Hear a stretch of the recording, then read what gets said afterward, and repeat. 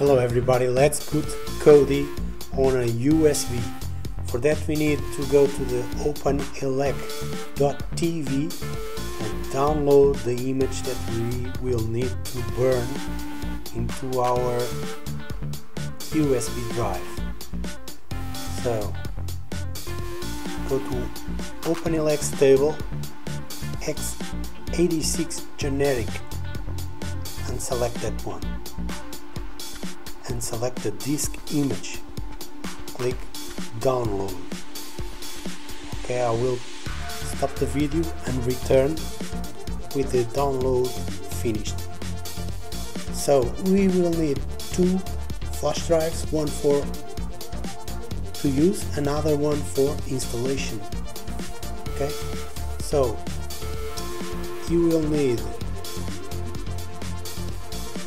to format both flash drives. I'm using SD formatter, you can find it very easy, use Google.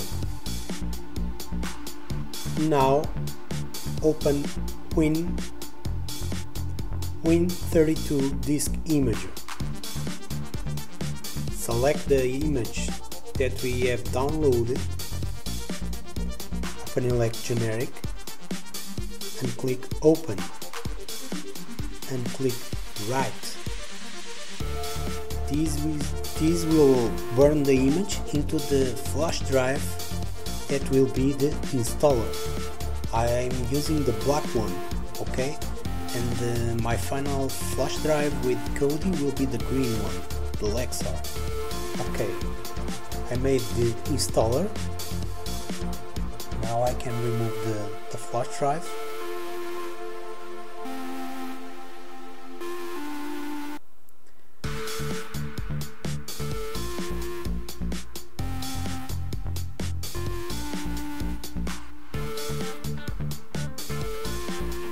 And this is the final flash drive. I'm going to format it. This is the green one, the one that I will be using to install Kodi OpenElec. Okay.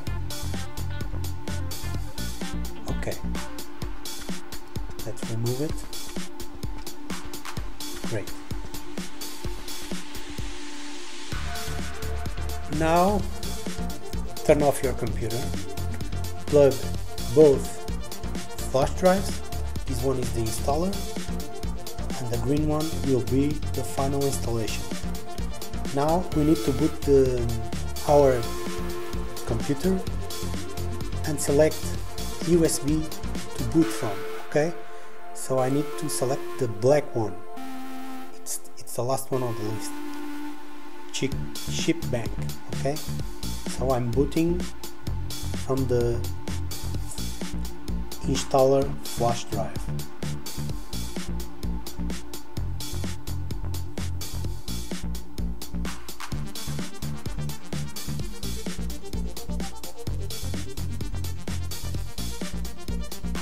Wait. Okay, select the first option, quick install. And now, very careful, do not select your hard disk drive, select the flash drive,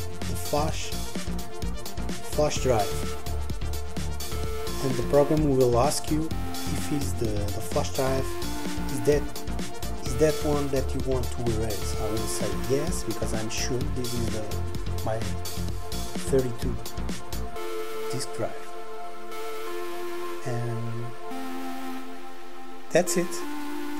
Now we can reboot the machine and plug the black flash drive, the installer, and boot the machine again from USB.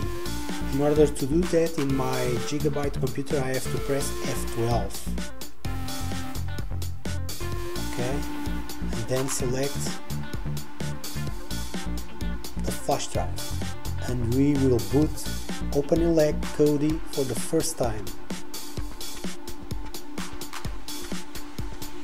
Here you have it working. Click next, change the name if you want, next, select your wireless internet, click connect, enter your password, and you are ready to go. Select SSH, click next,